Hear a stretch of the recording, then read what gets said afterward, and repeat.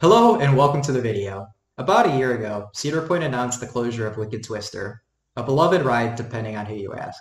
Since then, the ride has been demolished, fences have been put up, and some construction has begun.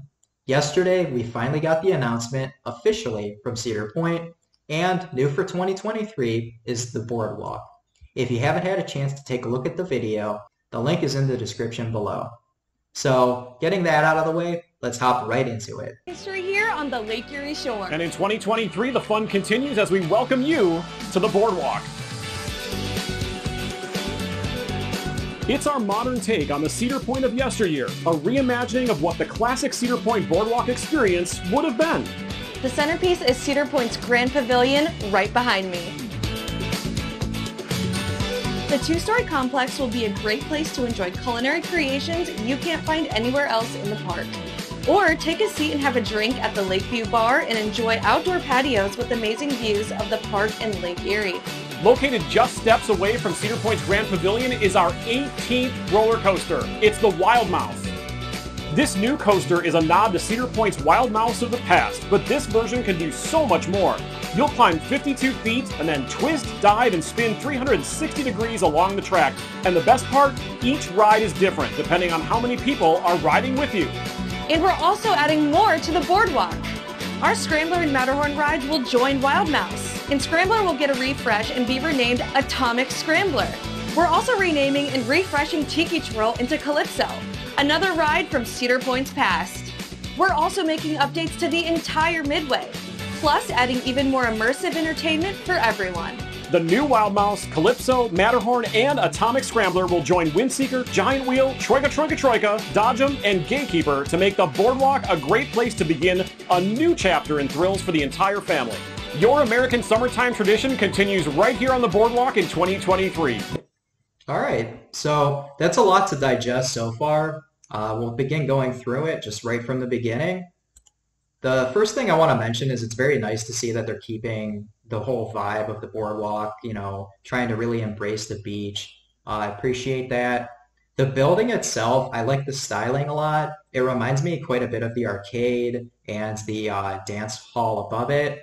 The only thing I will say is I don't love how it appears that the giant wheel is literally right in front of the building. So you're going to be walking down and then, you have this like grand entryway, but it's hidden behind the giant wheel. I like how they're keeping, some of the flat rides and making it very boardwalk themed. So that seems nice. With the move of Matterhorn and Scrambler, I'm kind of wondering what they're going to be putting in those positions over by like the employee area. If I had to kind of guess, it would probably be like an expansion of the employment area, maybe more training facilities or some offices. But who knows? Maybe they'll actually get rid of Corkscrew and put a larger coaster in that area. Be kind of nice to see. I understand where they say this is something for everybody. They got a roller coaster. They're not actually adding any flat rides, which is kind of a cop-out in a way. They're just moving some and retheming them. I'd like to see, they're redoing all of this and you're going to have this nice, beautiful area, but then you have this really outdated kiddie area right next to it. So I'm hoping in 2024 or 2025, pretty soon, that possibly they're gonna, upgrade that kid zone. What is it, Camp Snoopy? Or no, I'm sorry, I don't remember the name of it. It's outdated. It needs some refresh, and it'll be nice if they can do that. Maybe match the theme or something with this. I really like how they're embracing like all the trees through. They have a lot of pathways, it looks like. I hope they keep that outside of the whole initial mock-up, because I don't like being, right butt up next to somebody else. As for the building itself, I'm assuming that the bottom floor will be a lot like Farmhouse and Backbeat Queue, where you have like a line on both sides, and then it's almost like a buffet or cafeteria style, I think it's called, where you come in, you get your food, and then there's probably going to be like maybe a dining room on this side, dining room on this side, and then maybe some chairs in the front. The one thing I do notice is it looks like this outside area is outside of the park. So I don't know if this is going to be an actual door or not, because they have the gate over by Windseeker. So you might not actually be able to come out here and like eat, which kind of stinks. It'd be nice if you were able to like come out and have tables out here or something. And then it seems like the bar is maybe going to be this whole second floor. I guess we'll see more about that. That seems like a really big bar, but I they don't really have an area like that right now. And you could see in the mock-up of this how it kind of matches the arcade building. All right, so moving right along. Grand Pavilion. That's such a nice looking mock-up right here. I hope the building ends up looking quite a bit like this because that'll be really nice. So for the roller coaster, I don't understand why they continue to build wild mouses. Cedar Point is a very popular park. It's one of the most well-visited parks that Cedar Fair has. I think the only one above it is like Knott's and Canada's Wonderland. Wild mouses are terrible with throughput, and this is the fourth one I think they're going to have. So let me grab my good old notes here. This is the wild mouse that they're talking about. This wild mouse ran from 59 to 63, and it was the original steel one that they had. They had a wooden one called Scamper, and this was open from, see, I got my notes, 62 to 69. And then the latest version, which I got to ride, and I'm sure a lot of people probably have, is Wildcat. This color scheme's awful. It looks like the Incredible Hulk.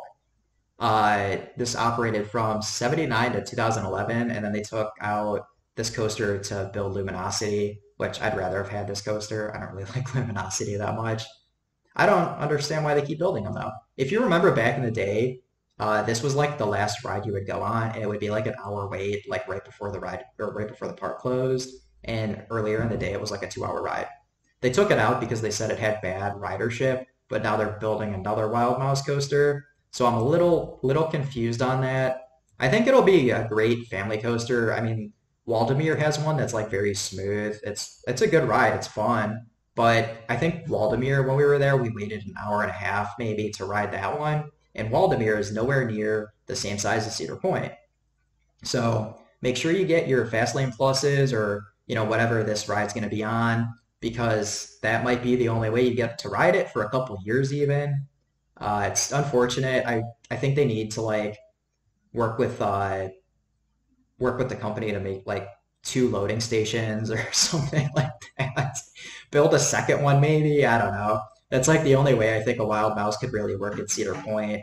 I think it's unfortunate. I would have rather seen a family coaster that was like, what is it, Fire Express or something at Dollywood. That thing is super fun, and I feel like the throughput's a little bit better. Either way, I'm glad that they're adding another coaster and keeping the spirit alive of the Coaster Wars a little bit maybe. With that, there was no update to Top Thrill Dragster, which is unfortunate. I'm sure something will be coming out pretty soon for it, though. From the buzz I've heard on Facebook and such, it's red markings or something around the base. You can only see the markings if you go on Iron Dragon. I'm kind of wondering if the like old cove, the Pirates Cove or whatever it was that went back like in the bayou, Blood on the Bayou. The old Blood on the Bayou, maybe Top Thrill Dragster, the new line will go through there or something and connect through the back so that you're not really like under the ride as much.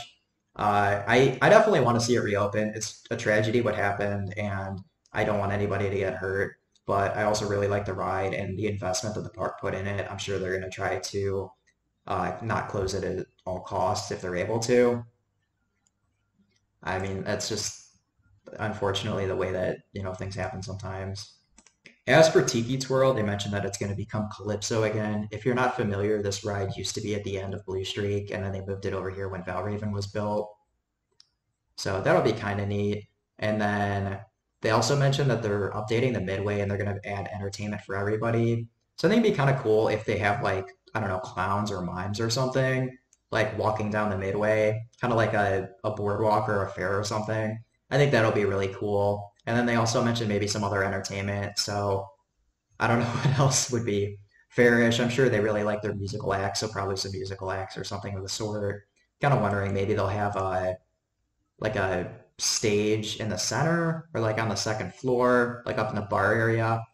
I don't know. It'll be neat. Let us know in the comments below if you're excited for this update or a little disappointed. I know for us, we're mostly excited, and we'll definitely be there in 2023, and we hope to see you there.